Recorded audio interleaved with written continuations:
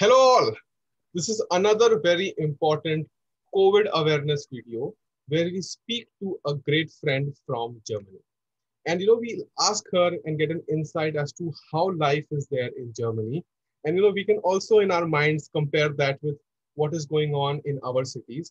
Maybe we can learn a few things, maybe we can, improve on a few things. And at the at the end of it, even if we cannot improve, we can at least get some knowledge on what's going on in other parts of the world. So very happy to have you here, Harneet.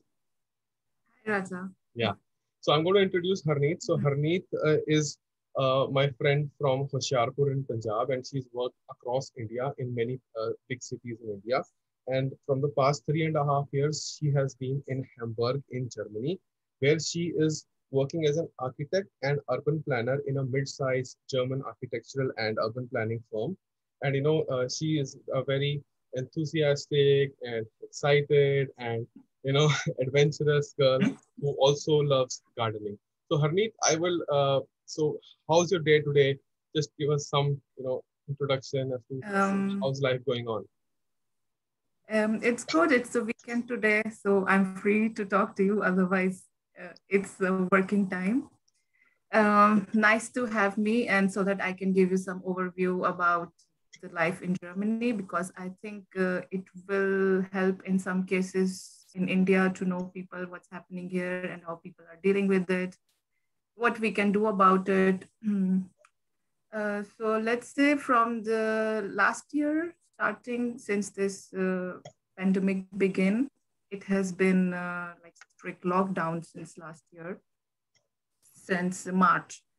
So I was also working that time in as a work student. I was doing my master's that time, and all the companies were totally shut down that time, and everyone was taking out their employees, and they were not sure about what will happen. So they sent, like, I was working as a student, so they said we don't know what will happen, so we stopped the job for now. So I was partially unemployed that time, so I had to find another job. In the meanwhile, I finished my masters, and I started looking for a job. Of course, it has been very, very struggling to find a job in these times, but luckily I found in a couple of months, and since that I have been working. So it's very good to see that hear from you, and you giving us actual live what happened with you. And it is very unfortunate to hear that many people lost their jobs, and even Yeah. you was struggling, to figure out livelihood options, being there in Hamburg, Germany. So I would straight away want to start to ask you a question, yeah, which you Mhm. already started to answer, by the way, is how is Mhm. everyday life in your city during the pandemic? So you answered, about you given a background from the past. So can you tell us Mhm. what's the situation right now? As in India, we are facing the second wave. What's the situation there? Right now, I would say it's been in control because we have been in very long lockdown. It's not like it's just lockdown for 1 month and everything closed. It's been very long lockdown. Last year was few months, and then they opened a little bit in summers. And since December till now, there is a lockdown, which we are allowed to go out. We are allowed to do shopping and stuff only from the supermarkets, but there is nothing else open. We can't sit in any restaurant. We can't go and buy other stuff which are not necessary. So they call this is as a luxury stuff which are not necessary. So only supermarkets are open since December, and other places we can't go out. No gyms, no any other entertainment stuff. So particularly, everyone is very much depressed because of this. Everyone is really waiting for everything to open. But But if you look at it, but keep the depression apart, keep the little sacrifice that you to make apart. Mhm, India opened up for a while, and because of mhm, that, we are blaming that opening up to the pandemic, to the second wave of yeah, this pandemic. And you guys have been in lockdown since December, and because yeah, of that, you just now told me that things are in control. So maybe that's a good idea. yeah. Maybe India should have longer lockdowns, which are as strict as you have just mentioned. Yeah, there were very peak cases also in between the lockdown, in which we were also surprised, like how, because everything is closed.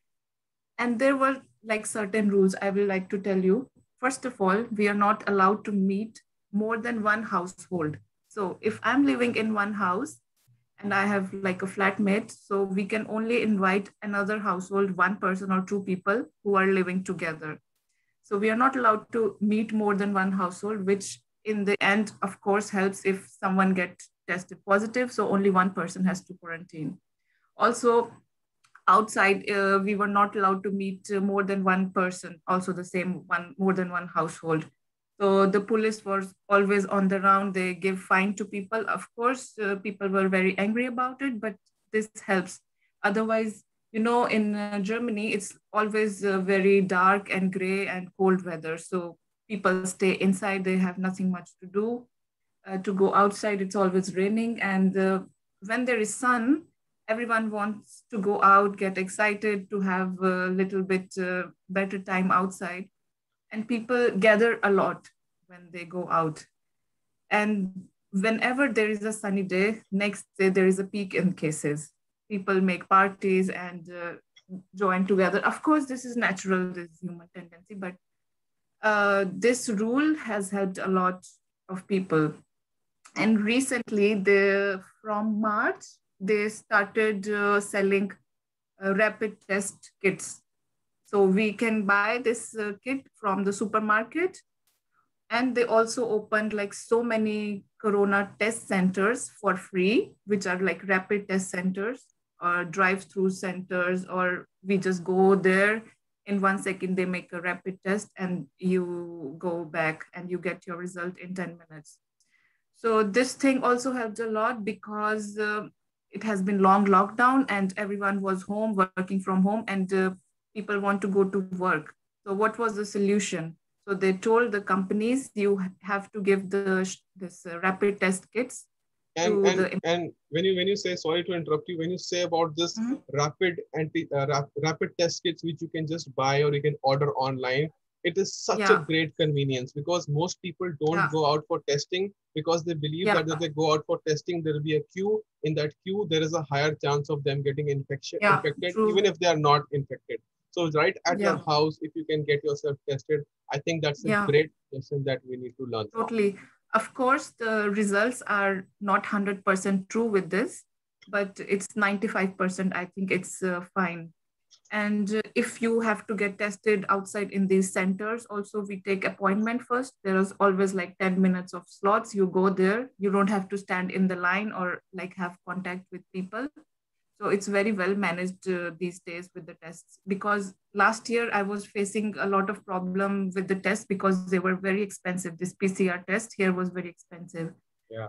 And when I was in India last year, I had it for free. So Great. I felt okay, it's a little bit expensive to get tested here than in India. I had like 3 times test in India in 1 month. But here I had to pay like €100 for the test before flying. And you also once told me about that you have been getting yourself tested thrice a week when you were going to office. So is your office open? Is your office closed? Tell us about the office and how does it work? And you have to get Um, tested. Yeah. it's like recommended to test twice a week. Okay. You yourself, some of the offices provide this test kits to all the employees, or like in my office, we have a nearby test center just 2 minutes away from me. So I do like once a week test. Or if I have to meet someone, then I make a test before that. Or if I have to travel to another city, I make a test before and after coming. So this is very mandatory, and everyone is doing this with very much So you responsibility. just told us that there has been a lockdown since December, but you also told us that you're going to office and you also told us that you're going to another city. So how does this work? Three. So yeah, we were obliged to test ourselves twice a week, but yeah, this is everyone's responsibility to test themselves whenever they meet someone, whenever they go to another even nearby city. Especially people are doing this to meet their parents or their grandparents, because since last year no one was visiting their parents, and everyone living in bigger city, no one traveling to their villages. So they make tests and then they go and visit them, and they come back and then get themselves tested. So it has uh, Absolutely. So I want to ask you this question. You just told us that there has been a lockdown since December, but you also just yeah, now told us that you go to office. You also yeah, told us that you went to another city. So how does this yeah. kind of a lockdown work, where you're going to the office and you're going to another city? So here they make average incidence of 1 week. So if the average incidence of 1 week of the city has been above 100 cases, then they say there has to be very strict lockdown. So nothing open. And also my city was also very high cases last months, and they made lockdown, total lockdown. No one can go out after 9 p.m. in the evening till 6 a.m. in the morning. But we are allowed to go out otherwise. This is, I would say, this is not 100% lockdown, partial lockdown. They suggest to companies to do homework, work from home, but it's not mandatory. So if some companies they don't want to do, it's their issue, but they have to follow the rules. So the rules are, in my company we do cross ventilation, opening all the windows after every 20 minutes. Either it was like minus 12 degree in January, February, it was so cold, but still, like, we were opening the windows every 20 minutes. And then we have to wear masks the whole day while working also, or whoever, and always staying in distance. We never have lunch together. So everyone is particularly sitting on their seat. We don't have so much contact with people. We have also most of the meetings on our desktop. But being an architect, sometimes we need to discuss so much on the papers or like sketches. This needs so much communication. So I guess it works out better if we go to office. But they also suggest, if someone doesn't want to come, they don't want to do work from home, like some people travel with the train long distance, they were doing work from home. Okay.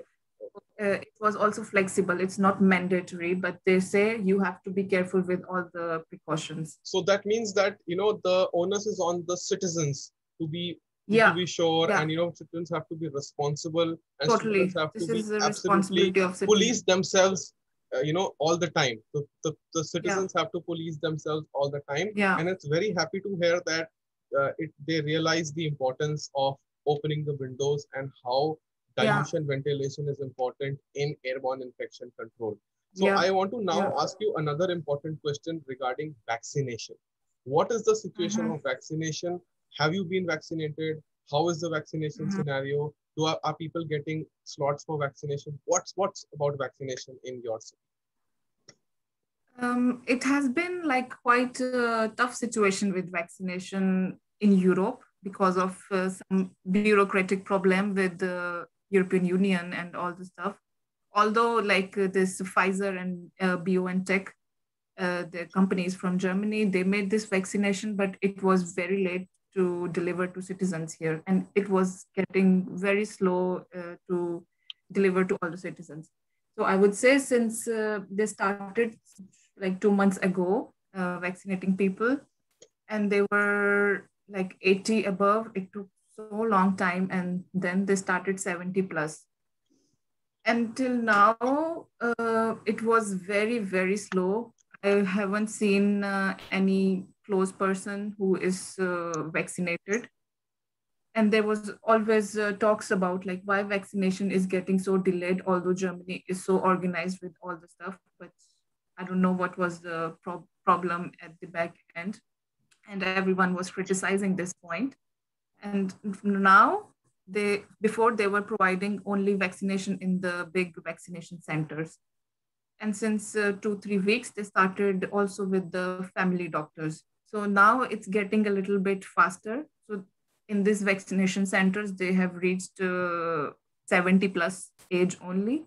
But the family doctors now started with the normal people with another diseases, with the priority citizens first. But I'm not vaccinated yet. I'm still waiting for my turn. and I guess it will take a little bit more. So when I listen to you, I feel little Yeah. good about Delhi. I feel a little good about India in general because here we have Mm, vaccinated mhm. a lot of senior citizens, vaccinated a Yeah, lot of frontline workers, healthcare staff, and we yeah, India has started the rollout for 18 and above, 18 to 44 years of age, and a yeah. lot of my friends of my age and younger to me Mm, have started to get vaccinated. So yeah. that is a little hope that we have in India. So this is Mm-hmm. somewhere that we can be little happy, but of course, Yeah. being happy in the midst of very high cases is not the best idea. So apart from Mm, that, I know I really want to ask you, so in this wave, in the past 3 weeks, we saw a huge shortage of oxygen, a huge shortage of beds. So is your city making makeshift mm. arrangements in case there is a mass casualty, in case there is a everybody rushing to the hospital? So are there stadium hospitals? Are there some makeshift arrangements in your city? It has been tough time for doctors and nurses. I had some conversation with nurses. They're spending a long, long time, but there never has been such an emergency where there was overflow of the patients than what they have infrastructure here. They always had enough infrastructure. I remember in the first wave when Italy and Spain were suffering a lot of cases, they also took patients from there, and the hospital nearby, they were treating all the patients from Italy and Spain also. And so far, they are doing fine with the infrastructure, with the healthcare and all, and there never has been any shortage. They already made a good infrastructure in the starting, and there are enough healthcare frontline people also, and there has never been any scarcity in that. So I guess in this part, they are doing good. They're very well organized, um, and all these people are also vaccinated, the healthcare people. But yeah, of course, as you said, in India, even my family in India is already vaccinated, and I know so many people, but here it's a bit slow. Although, like, if I compare the population difference, of course, here is 80 million people and there is like billion of people. So, of course, it can't be, you can't compare it. Also, the thing is here, more people with the 80 plus age. So it took a lot of time for them to get vaccinated. And we have more younger people. So, demographic difference, of course, there, but yeah, this part in India, it's going good. Okay, okay, okay. Yeah. So like you have told us about home testing kits. You have told us about a lockdown in which all the rules Mm, are being followed, and then you've also mm, told us about how the citizens of the city have taken, even though they were angry, but they have taken this mm, onus and they follow all the rules. What are the yeah. other steps that you can tell us which India can directly adopt for improving the situation that we are currently in? Um, for sure, it's very difficult to control this big population. But of course, this rule of being responsible, this is not a rule required by government. This everyone has to understand. I see in India still all the events, weddings, and functions still happening. I don't know what's the need of them. What's the urgency of getting married or doing all the events in this time, doing the political rallies in this time. This is too illogical and too irresponsible for me. And if these things, these normal things stop, you don't need to put any rules. And if you put rules, then this is difficult for Indian population to control. If I would say, yeah, you are allowed to meet only one household, I don't think this will be possible in India. We have such a this cultural difference, and we don't have this kind of life where we only meet, because here I live alone. Of course, I just go to office and sometimes I meet some friends and I know who I am meeting, but there it's difficult to manage this control of connections. And other thing, the government took steps since last year from the starting. They started here, they say Kurzarbeit, means short-term work. So the employees generally, if you do 8 hours work per day, you are supposed to do 6 hours work. So company is paying you for 6 hours, and your salary is 30% less, and half of this money from the 70% company is paying, and half of the money government is paying. So this is such a big initiative. Employees are working less, but getting paid less, but still it's not a big, huge difference if you get 70% of your salary also in this time. But the government is very helpful to the companies in this phase. In the first phase, they also helped all the small scale firms. They gave money to them. So these were, of course, the initiatives from the government. I can't say to take these kind of steps. This is all the bureaucratic. Different economies have Yeah, different steps that they can take for their particular yeah, economy. Absolutely, yeah, absolutely. yeah, So you've put a lot of light, and it really brings in fresh air to listen to yeah, what's happening in your place, what's happening in your city, and how life is yeah. there, and how your city is dealing with the pandemic. That is a shared value. Everybody in Mm, the world today is faced with this pandemic. Everybody is affected, some in a yeah. very disastrous way, some in Mm-hmm, a very mild way. For some, it is mm-hmm, just news, but everybody is concerned and everybody is affected. So, we mm, really thank you, and we really, we pay condolences to all the people who have lost their lives, and we really yeah, congratulate all the people who are COVID warriors and who have actually, done a breakthrough through COVID. And we mm. also, at this moment, thank all the COVID frontline warriors and the healthcare workers. So to close, Harneet, please say something so that we can end this in a very good tone. Yeah, it's been very hard time for each and every person. Even if someone didn't lost anyone in their family, they had such a big impact with their mental health.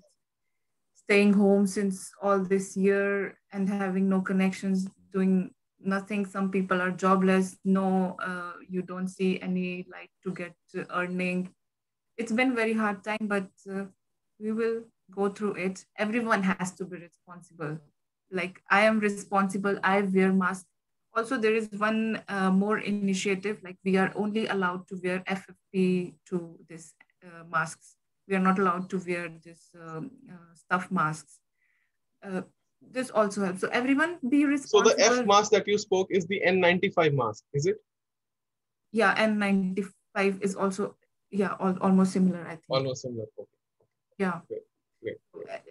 We are not allowed to wear another mask in so many months because they did this research that this mask doesn't help so Okay, much. okay, So okay, if I'm sitting at work, I wear this surgical mask. If I'm a little bit closer or I'm in the bus, then I wear ffp mask. okay. So be responsible and stay home and take care, and you never know. I have heard cases where people also got this sitting at home, but do as much safety as you can. Yeah, thank you, thank you. That's a lot of important information and a lot of good wishes. So thank you so much, Harneet. It was really a You're pleasure talking welcome. to you. Thank you so much, Raja, for asking me and getting to know everything so that I can tell people about everything. It was really nice.